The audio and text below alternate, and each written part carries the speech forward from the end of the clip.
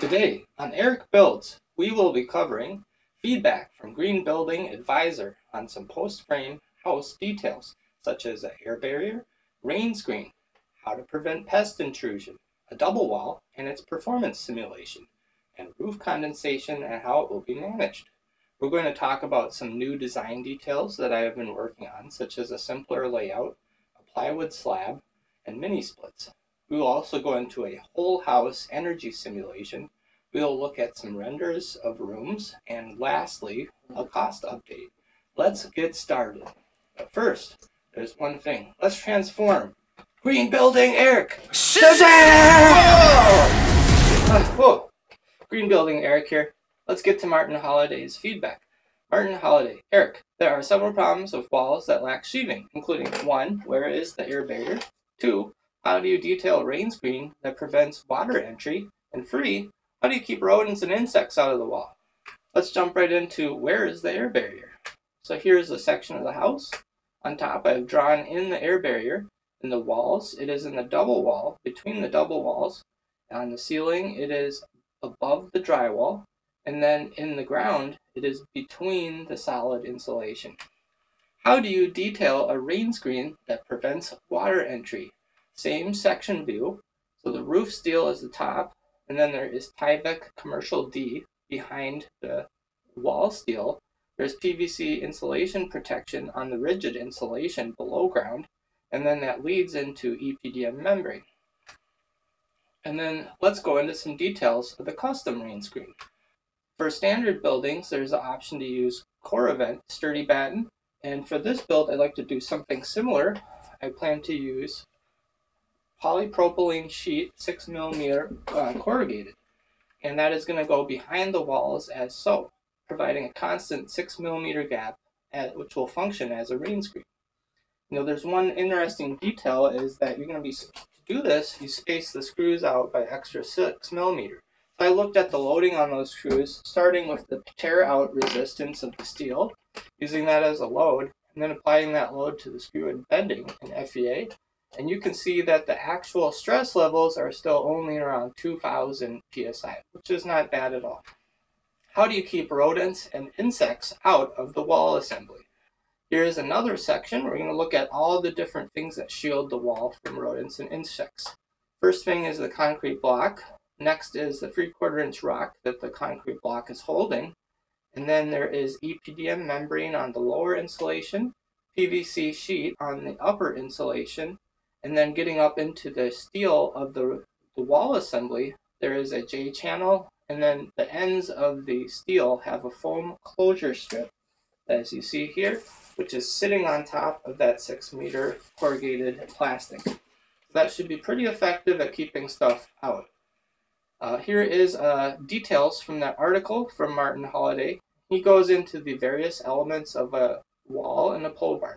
He says a typical well-constructed residential wall from the outside in consists of siding, a ventilated rain screen gap, a water-resistive barrier, a relatively airtight layer of sheathing, insulation between the studs, and a relatively airtight layer of drywall. So that's not exactly what you will have in a post-frame building, so let's go into why we're planning something slightly different for the wall.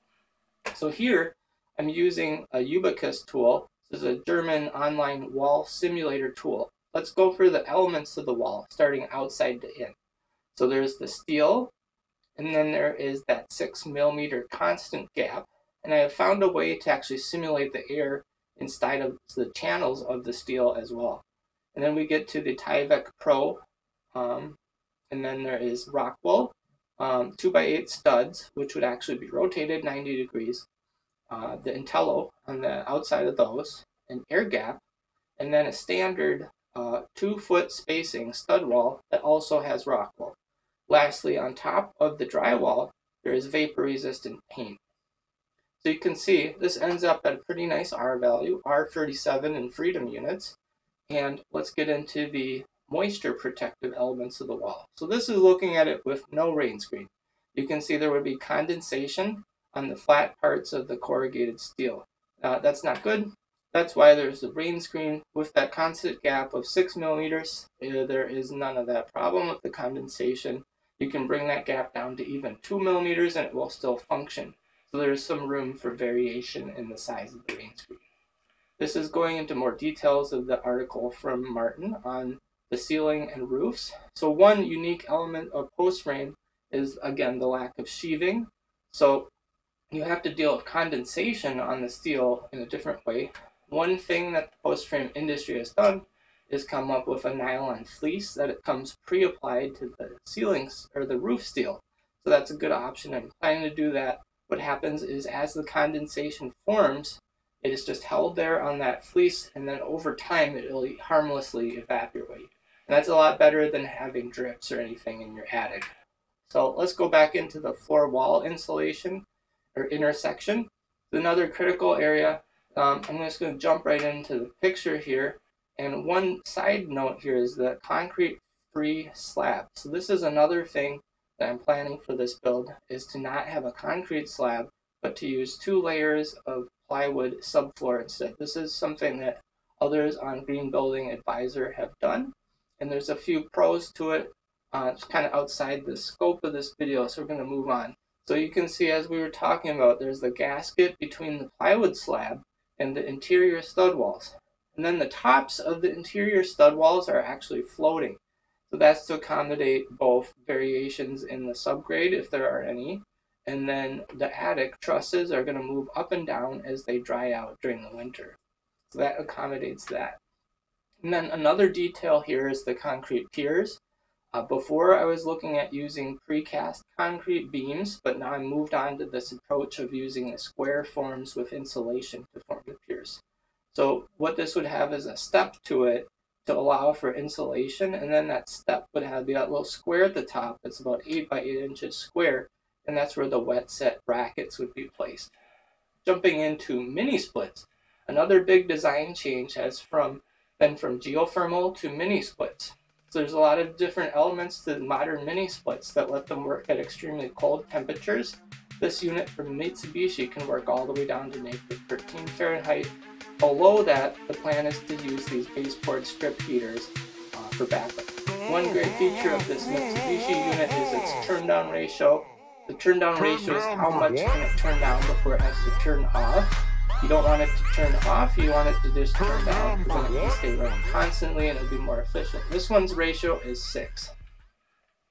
I did a performance simulation of the whole house in BOP software. So on BOP software, you can specify first the outside of the house, its shape, and then you get into a detailed list of house parameters and you specify all those, and you end up with this, which is a chart of temperatures and other performance details of your house. There's too many outputs to mention here in this video, but you can see here this is an average day of every month, looking at red, the heating demand, and then blue, the cooling demand, and then orange is the input heat from the solar glazing. So that's the heat that comes in through the windows that you get for free. So due to this tool, I've specified high solar heat coefficient windows, and that means that for those south-facing windows, they're going to have special glass in them that lets in more solar heat gain. And then here we're looking at how much heat is the heat pump water heater pulling out of the air. So that's another change, is to use a heat pump water heater, and I have it ducted so it pulls from the largest room in the house. Mini split versus geothermal.